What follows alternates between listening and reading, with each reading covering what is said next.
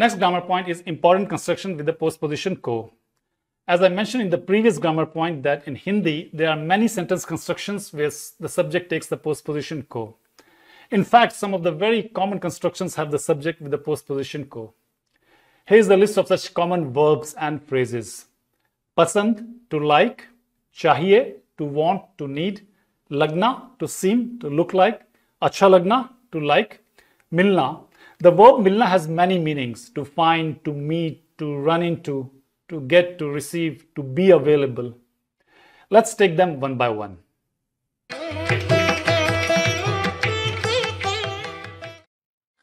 Pasand means like.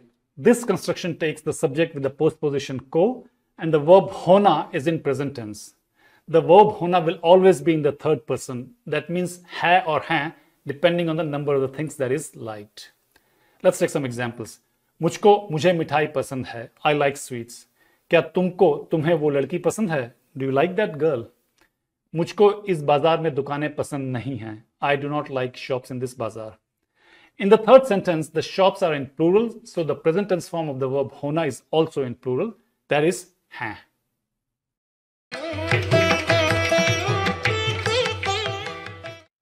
Another common phrase that takes the subject with the postposition ko is chahiye. The phrase chahiye can be translated into English with the verb want or need based on the context. Mujhko kitab chahiye. I need a book. I want a book. Shekhar ko kameez chahiye. Shekhar needs a shirt. Shekhar wants a shirt. Here you can see the postposition with the noun Shekhar ko. Here's another common sentence. Aapko kya chahiye? What do you need? What do you want?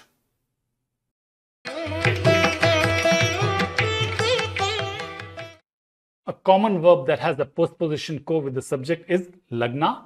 Lagna means to seem, to look like. Let's try to understand lagna with an example. मुझे वो लड़की अच्छी लगती है.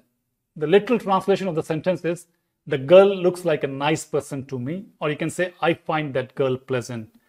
But the most common translation would be, I like that girl. Next example, मुझे लगता है कि. It seems to me that. This is a common phrase. You would hear it a lot. The phrase अच्छा लगना is commonly used in the meaning of to like. उसको ये शहर अच्छा लगता है. He likes the city. आज यहाँ पार्क में घूमना मुझे अच्छा लग रहा है. I like strolling in the park today. In the last sentence, the verb अच्छा लगना is in present continuous. The literal translation would be, I am liking to stroll in the park today.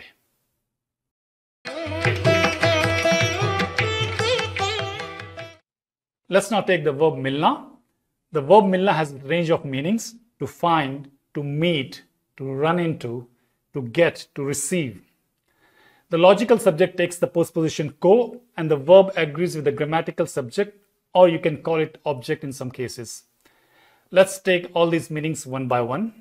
The first one is milna with the meaning of to receive, to get. उसे 20 रुपए जेब खर्च मिलता है.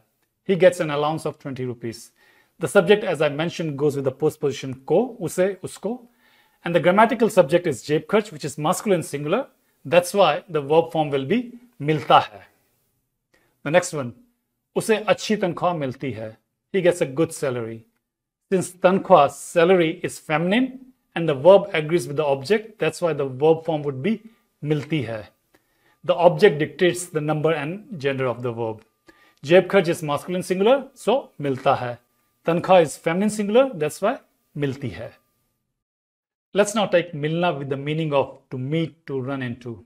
Again, the subject will take the postposition ko and the verb will agree with the object. मुझे वो रोज दुकान पर मिलता है. I meet him, I run into him every day at the shop. The subject मैं is with the postposition ko, that is मुझे, and the object or the person that subject meets is masculine singular वो, so the verb will take मिलता है. हमको राधा अक्सर बाजार में मिलती है. We often meet Radha in bazaar. Again, hum will take the postposition ko, humko, and Radha, who's a logical object, dictates the verb. Radha is feminine singular, so milti hai. And finally, milna with the meaning of to be available or to find. It is the verb to find in the meaning of where one can find this or that. In such instances, the logical subjects are usually dropped. Let's take some example. It will be clear then. अच्छी कमीजें कहाँ मिलती हैं? Where are good shirts available? Or you can say, where does one find good shirts? Singapore में हर जगह अच्छा खाना मिलता है.